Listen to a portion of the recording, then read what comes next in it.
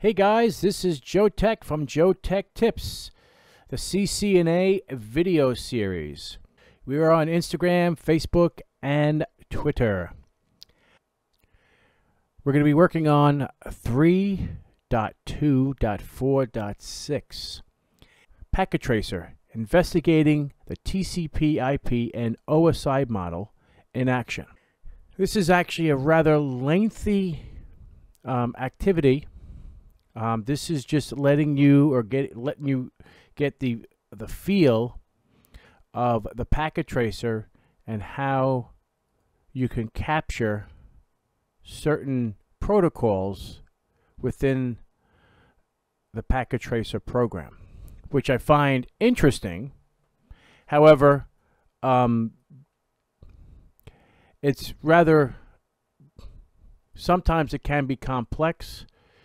So this activity we're going to be doing is trying to understand how to navigate through the simulation of it. If you notice in here, we've been normally working with the real-time environment where we have the two devices, the web client and the web server, and that's normal. However, there is another one here, and this is called simulation mode, and this allows us to simulate network traffic. And this packet tracer will capture whatever we send through it, and then we can investigate that traffic and look at it and see what part of the ISO model it is, and so on and so forth. So that's what this exercise or activity will do for us. So without further ado, let's get started. Objectives. Part 1, examine HTTP web traffic. Part 2, display elements of the TCP IP protocol suite.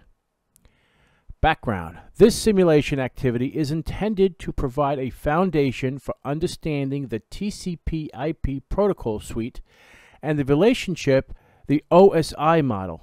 Simulation mode allows you to view the data contents being sent across the network at each layer. As data moves through the network, it is broken down into smaller pieces and identified so that the pieces can be put together when they arrive at the destination. Each piece is assigned a specific name, protocol data unit or PDU, and associated with a specific layer of the TCP IP and OSI models. Packet Tracer Simulation Mode enables you to view each of the layers and the associated PDU. The following steps lead the user through the process of requesting a web page from a web server by using the web browser application available on the client PC. Now, this is pretty interesting. You'll get eventually get the hang of it. I'm not sure how often you'll be using this, because really Packet Tracer program is very useful in real-time mode rather than simulation, but it's here. I'm being honest, which is what I like to do. So let's continue. Even though much of the information displayed will be discussed in more detail later, this is an opportunity to explore the functionality of the packet tracer and be able to visualize the encapsulation process. Now, that's what I said before I even read that. And that's really interesting because this program will actually do that for us. Will actually let us view the packets and whatever we decide to, capture at the moment. So let's continue. Part 1, examine HTTP web traffic. In part 1 of this activity, you will use Packet Tracer PT simulation mode to generate web traffic and examine HTTP. Step 1, switch from real-time to simulation mode, which is what we did when I first started this. So it's pretty much just clicking on these two tabs here. They're right in the right-hand corner, and you go to simulation mode, and then this new window pops up here. Okay. In the lower right corner of the Packet Tracer interface are tabs to toggle between real-time and simulation mode. PT always starts in real-time mode. remember that, in which networking protocols operate in realistic timings. However, a powerful feature of packet tracer allows the user to stop time by switching to simulation mode. In simulation mode, packets are displayed as animated envelopes. Time is event-driven, and the user can step through networking events. So what we need to do first, so let's continue rather. Even though it seems complicated, it actually is. So let's move along, because this is kind of step one, part B. We're currently in simulation mode, so now select HTTP from the event list filters. Now this is the part that gets a little funky because it's not listed. So let's go and look for it. So we have to go, it says to do show all. This is actually a bug in the program because the information that is listed here for you to do is incorrect. So follow along with me. So what we want to do is show all. We click on the show all none button, okay? And then we go to edit filters. And then on the top here, you'll have IP version 4, IP version 6, and miscellaneous. So what we can do is, just so you can see what they all look like when they're assigned, okay? So click off of this and show none, edit filters, go to miscellaneous, doesn't say it there, pain in the neck, it should, and click off HTTP. And then just click anywhere else after that. Then we'll be showing HTTP. Doesn't say to do that here. So that's like terrible. They need to modify this instructions because it's saying toggle the show all none checkbox, and notice how the checkboxes switch from unchecked to checked or checked to unchecked depending on the current state. It doesn't tell you to click through those other tabs. Click the show all none checkbox and until all boxes are cleared, and then select HTTP. It doesn't say to click on. So if I did that, if I went to edit filters, it doesn't say to go to the miscellaneous tab. Where do you see it there? Because they're assuming you clicked and then select HTTP. If you just saw IP version 4, you would not see HTTP. So you would need to know to go to miscellaneous tab and then select that. Terrible bug in the instructions. Make everybody go nuts and go, I don't know what I'm doing, and then it gets you all pissed off, and you're not going to understand it. And so anyway, let's move on. Step 2, generate web HTTP traffic. Currently, the simulation panel is empty. There are 6 columns listed across the top of the event list. Take a look. VIS, time in seconds, last device, at device, type, and info. See it up here? Okay.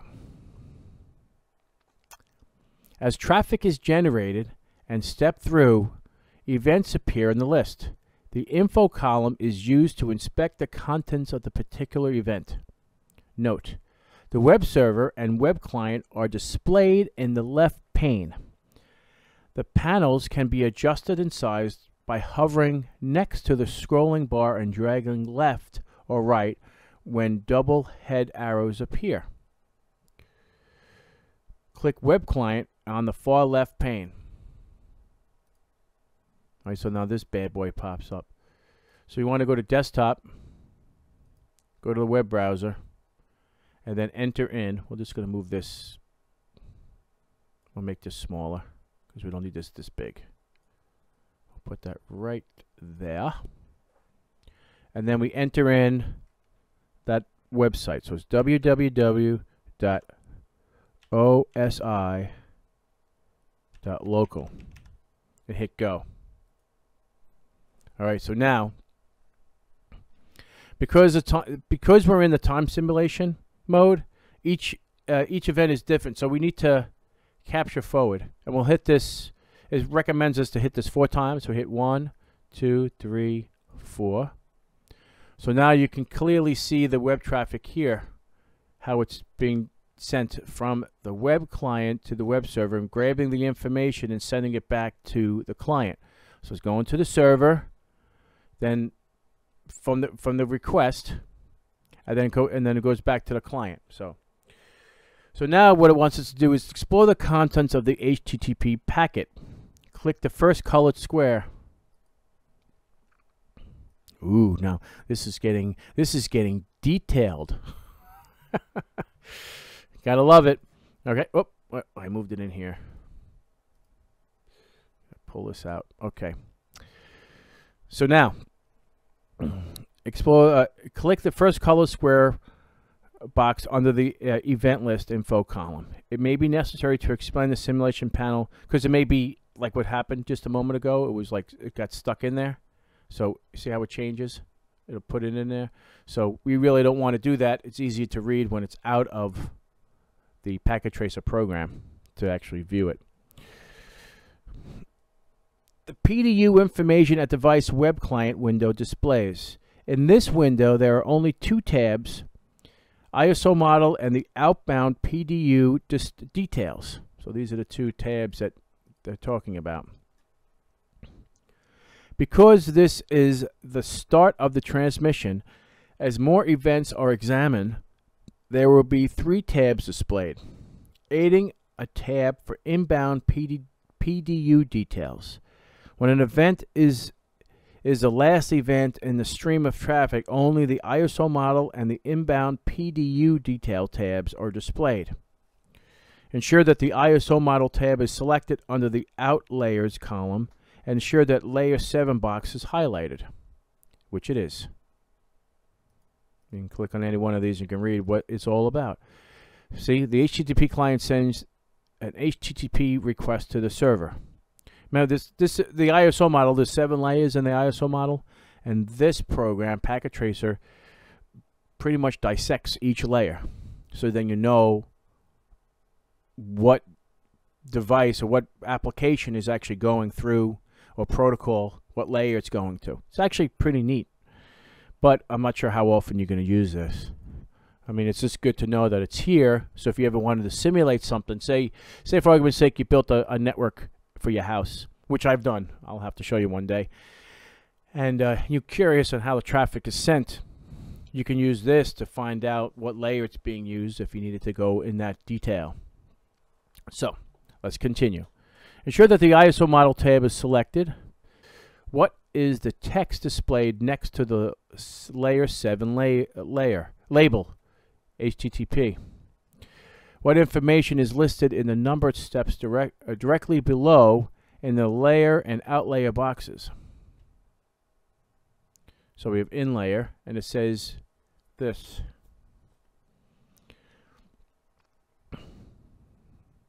Click the outbound PDU details tab. So this is kind of overwhelming because there's a lot of data here. And it's just pretty much showing you what you have: the destination MAC, the source MAC address. Then you have the IP and all this is like 31-bit. I mean, I don't want to get into details with this because we're too early in the chapters, but you'll understand all these. There's certain information within each bit of the packet.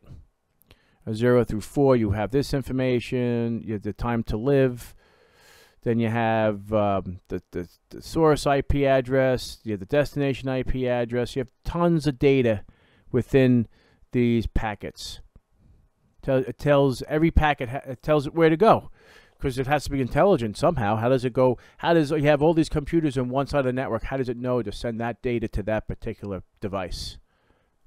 The ISO model. That's how it's done. It's interesting to have this information. So what we can continue with this.